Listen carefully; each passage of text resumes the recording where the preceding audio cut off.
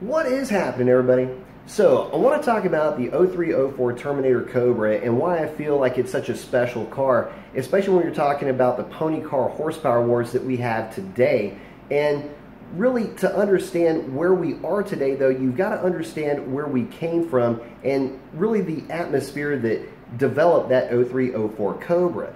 And in the late 90s, early 2000s, there really wasn't a pony car war like you see today. It was more like a little border skirmish, and it was just the Camaro versus Mustang battle. And back then, about the most you had to hope for was about 300 to 320 horsepower, about as much as a base model V6 makes today.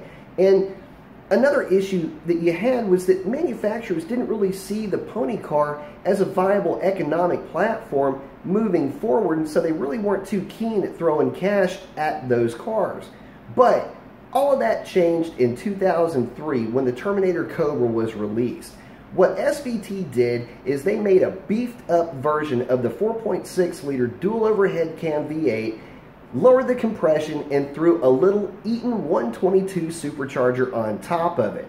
Making about 8 pounds of boost, it churned out 390 horsepower and 380 foot-pounds of torque. And those were numbers that enthusiasts hadn't seen since basically the 60s in pony cars. And because of that, that one car completely changed the game and the complexion of pony cars from that point moving forward. And really, it wouldn't be rivaled until the ZL1 was released. That is a major, major contribution. And really, if you take the ZL1 out of it, Ford only had itself to, basically rely upon to best the power numbers that the Terminator Cobra was making with the GT500s. But the GT500s were heavy, and it wasn't uncommon for Terminator Cobras with just a couple of modifications to walk all over GT500s. But anyway, getting back to the point, that car is unimaginably pivotal and special because it took what was the status quo and flipped it on its head. Superchargers had never been introduced in the pony car wars, especially in the modern era. And yeah, you can maybe go back to the 60s and talk about some of the, the one-off Shelby Paxton superchargers that were bolted onto 289s, but that doesn't matter. We're talking about the modern era.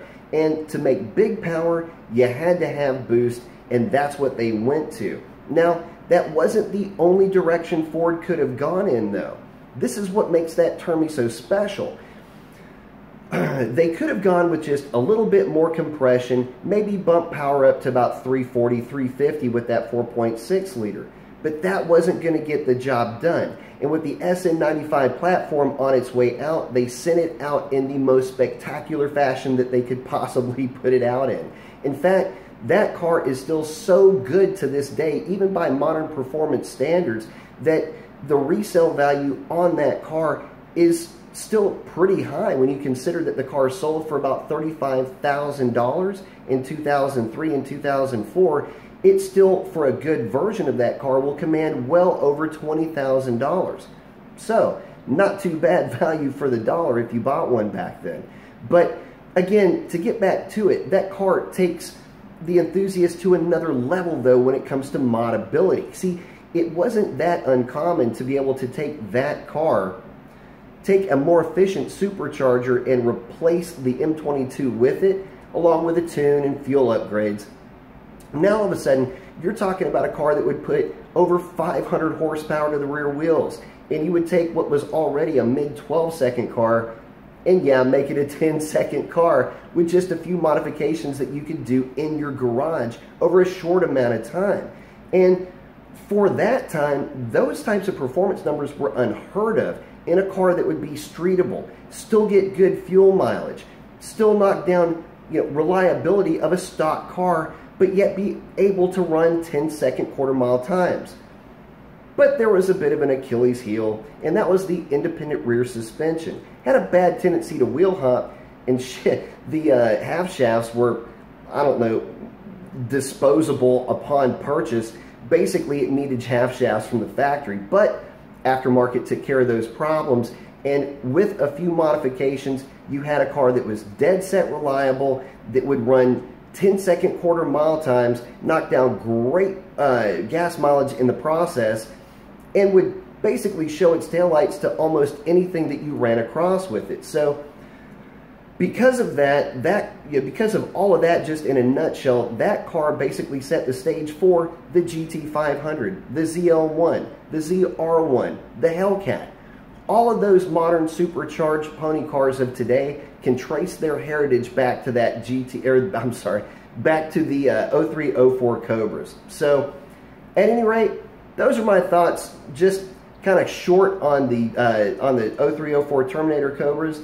Still brings a smile to my face every time I see one. And if you do see one, don't take that thing lightly, because if it's had any work done to it whatsoever, it'll probably put a scalding on you if you think that that little unsuspecting Mustang don't have enough to handle whatever you're going to throw at it, because chances are it's been whooping ass for probably the better part of the last decade.